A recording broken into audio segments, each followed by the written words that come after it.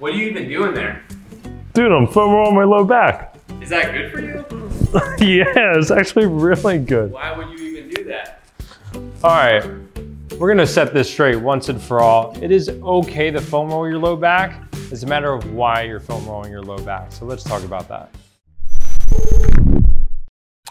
This is Craig from the Prehab Guys. I have Arash here hanging out. He's gonna help out and ask questions that we typically get, as well as comments on our content in regards to what is actually going on with foam rolling. So what does foam rolling actually do? This is a really good question. I think we're still figuring it out.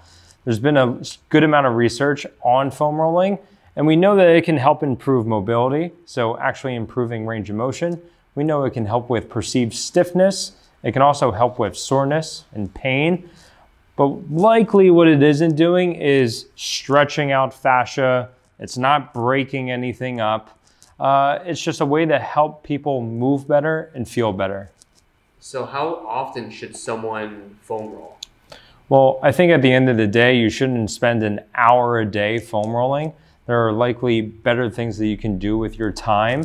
But really it comes down to, why do you like foam rolling and what does it help you out with? So if foam rolling before your workouts, spending a couple minutes on your thighs helps you get deeper into your squat, or rolling out your calves helps you get deeper into your squat, great, do it. Maybe you like foam rolling your low back after deadlifting because your back feels sore, your back feels stiff, and it helps you go about your day, awesome.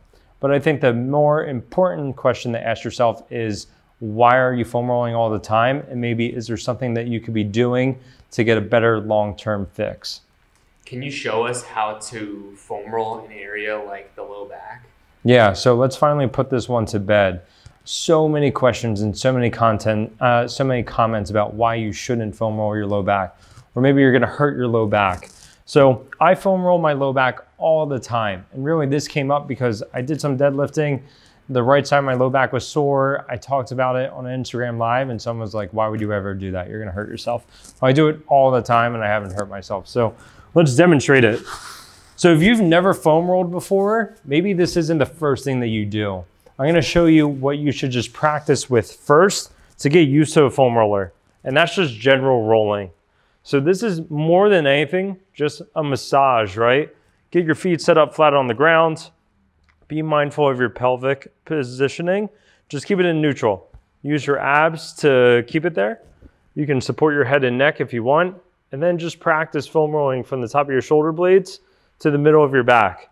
Once you get good and comfortable with this and this doesn't hurt your back, then let's go on to the low back area. So I'm gonna get the foam roller set up right where my belt would be, and I'm mindful of my pelvis position.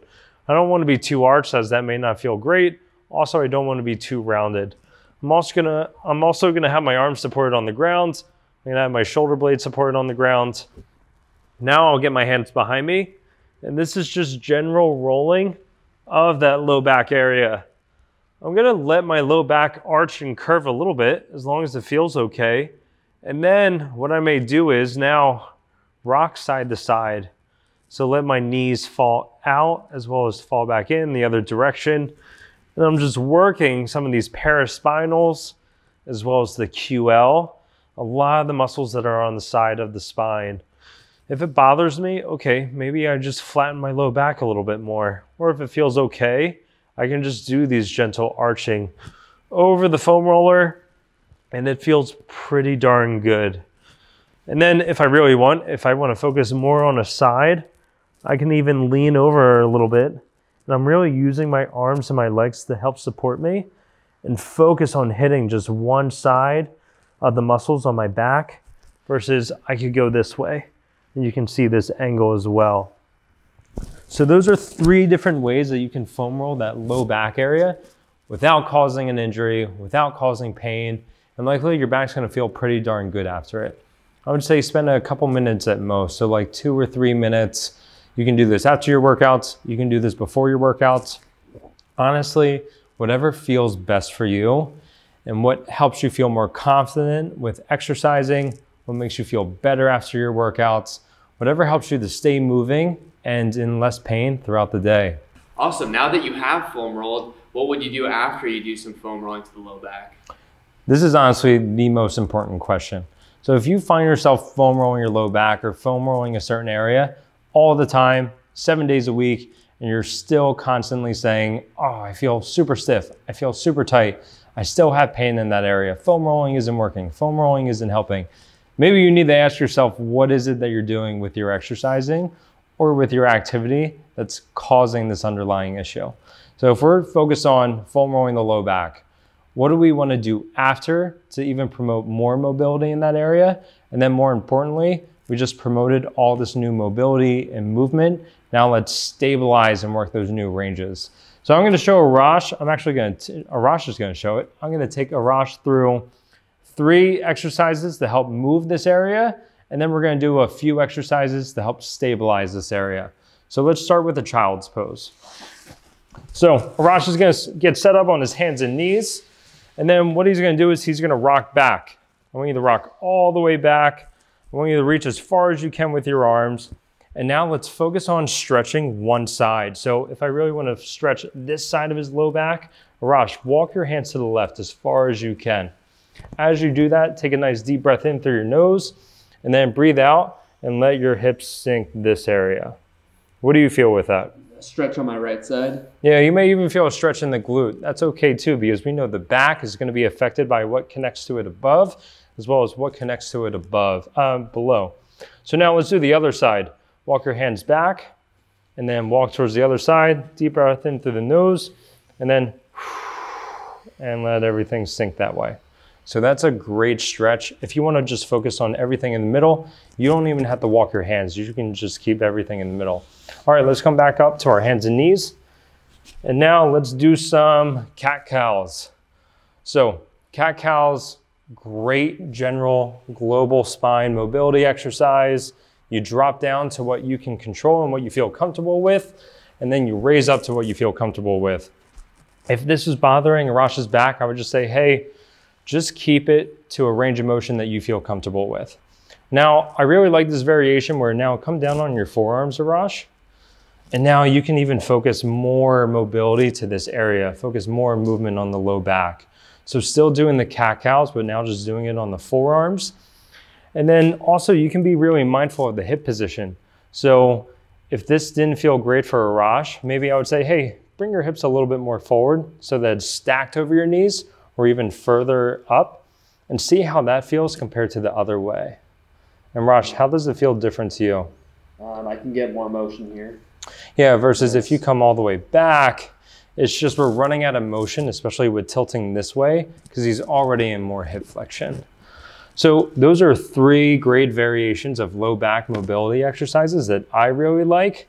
Now let's go into stability. So when it comes to stability in this area, we're going to focus on 3 different motions. So anti-extension, that is where we're resisting arching our back. Anti-flexion, where we're resisting flexing and rounding our back. And then side bending. We're going to focus on those 3 that are easy body weight exercises that you can do. So the first one is, let's just do a bird dog. So a bird dog, it's a little bit of both. We're resisting our low back rounding and bending, as well as we're resisting our back arching. So as Arash kicks straight, he's got to use his glute to really just focus on kicking that leg straight without arching his back. And then as he brings his leg in, it's now trying to resist his back rounding. So this is one of the top 3 exercises, I would say, in terms of just working on stability in this area. Now let's go into a plank. Nice transition. Oh, you like that? So now a plank, right? The more common thing that we see with a plank is the hips dropping down and the back going into extension. So Arash has to stay strong above and below his back, through his shoulder blades, through his legs to hold this position. This is a really good one. You can just do a couple sets of 10, 20-second holds before any of your big lifts just to get this area moving. Last but not least, let's do a nice little transition into a side plank.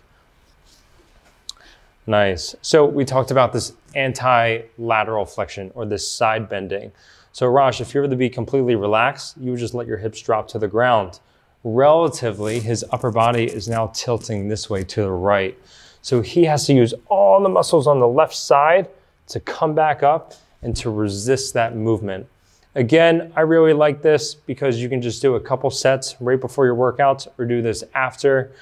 If this is too hard, you can put one foot in front of the other. That's gonna make it a little bit easier on this bottom left hip. Last but not least, you can go into a modified side plank on your knees. And this is gonna really work that glute. So we're just decreasing the lever arm on the leg. Get those hips nice and high and forward, and then you can relax. All right, so the big takeaways. Foam rolling your low back is not gonna hurt your low back. Be wary of everything that you hear on the internet and on social media, because foam rolling is helpful with some things, but it doesn't do everything that some people make it out to be. Secondly, if all you're doing with your time is foam rolling, or foam rolling is taking up 50% of your workout, you're likely doing too much time, doing too much on the foam roller. So critically think and ask yourself, is there something else that I could be doing to help get this area moving better and making that mobility stick? And I think we just reviewed some stuff for the low back where, hey, here's some good mobility exercises for this area. Last but not least, here's some stability to work on feeling comfortable with making these ranges stick. That's all for today. Hope you enjoyed this. Like I said, my name's Craig from the Prehab Guys. Give us a thumbs up, leave a comment, let us know what you like and what you didn't like. More importantly, give us some more ideas for some other topics. Thanks, Arash. See you guys next time.